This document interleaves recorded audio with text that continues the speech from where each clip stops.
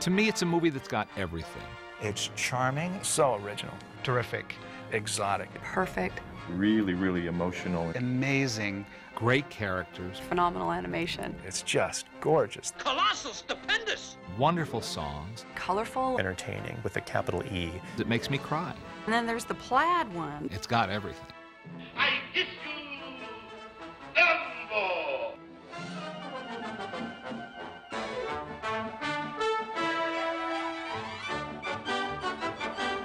If you ask people who they love Mickey Mouse and, Minnie Mouse, right? And they immediately go to Dumbo as their most beloved Disney character. Dumbo was put into production very quickly and apparently moved through production more easily and with greater speed than I think any other Disney animated feature.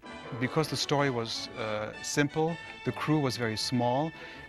With that kind of a setup, it's easy to get into a flow.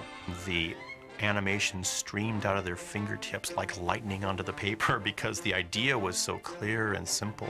But it feels like everybody was having fun and just enjoying themselves in the sense that it wasn't trying to sort of break through and be the Citizen Kane of animation. The animators could just sort of enjoy what they were doing. My memory of it is that it just appeared there all of a sudden. I was not conscious of people working on it as I was with all the other early films, Fantasia and Pinocchio and Bambi, and of course Snow White.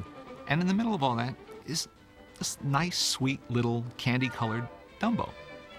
It's short, it's sweet, it's very straightforward, and I think it gets taken for granted. You don't think about it when you're looking at it, but it is only 60 minutes long.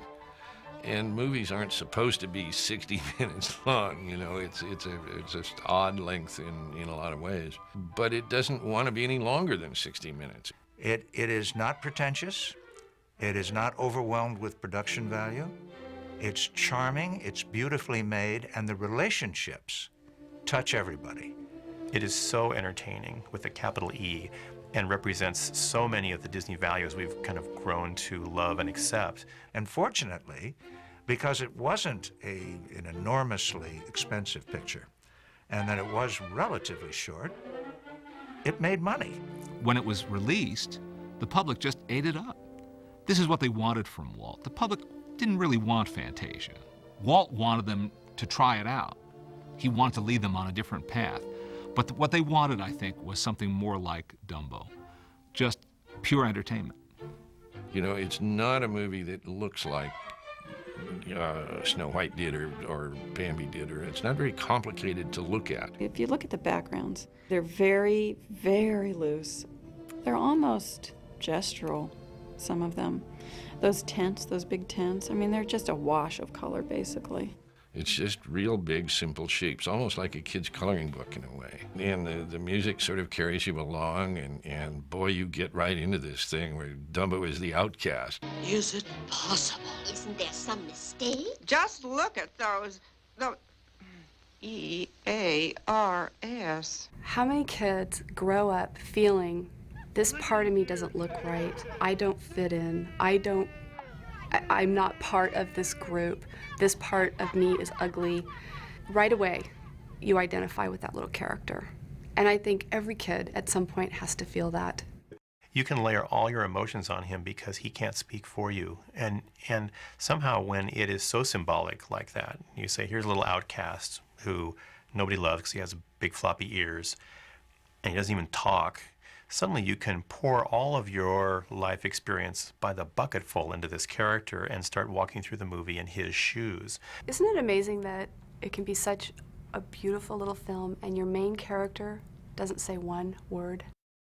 Dumbo does not speak throughout the whole film, and this is quite a challenge to the animator who did it. That is such a non-dialogue beginning anyway, before Timothy shows up.